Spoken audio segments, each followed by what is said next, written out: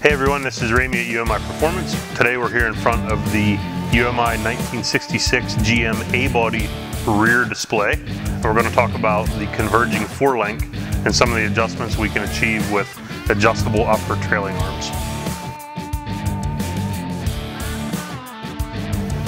We're here today to talk about the upper trailing arms on the GM A-body and some of the adjustments you can achieve with the upper trailing arms.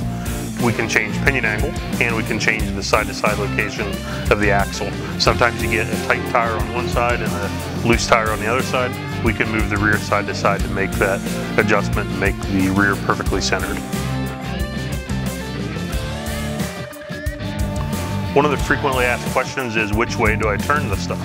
So we would use a 1 1/8 wrench to loosen the jam nut. Then we use a 1-inch wrench to turn the adjuster. So if you look here, I'm going to loosen this way, then loosen this way, and that is going to lengthen the trailing arm and move the nose of the pinion upward. If you do it the opposite way, of course, it'll kick the pinion downward. So one of the lesser known things about the converging forelink is we can move it side to side as well. So since these aren't parallel with no panhard bar, we actually rely on the convergence of these two upper trailing arms to hold the rear from moving side to side. So these actually almost act like the panhard bar. So if we loosen one and tighten the other, it actually maintains the pinion angle but moves the rear side to side. If we pull it this way, shorten this one, of course the rear moves that way, and then we have to lengthen this one to center the pinion angle back up.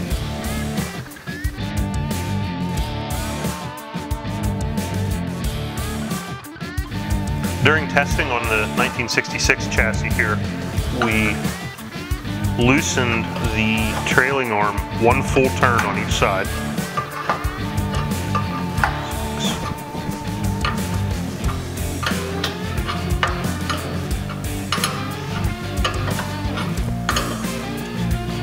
And you'll be able to see on the angle finder that it moved 0.65 degrees of pinion angle.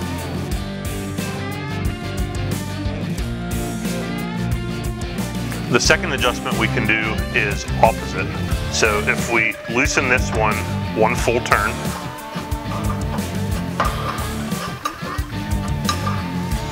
but tighten this one 1 full turn,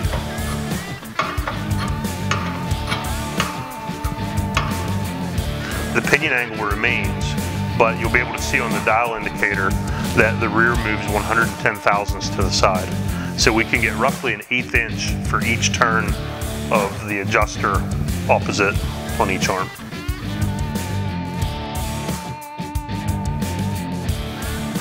Another frequently asked question is, how do I tighten the jam nuts? So on the UMI products, the end here that is attached to the chassis is a right-hand thread, so it's normal. But the one towards the rear end is the opposite, so it's a left-hand thread. So we have to go the opposite way.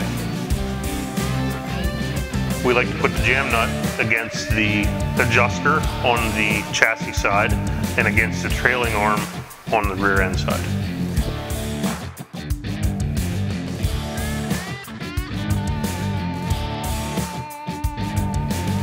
For any other questions about the converging forelink or any products we sell for these platforms, you can contact us at support@umiperformance.com or 814-343-6315.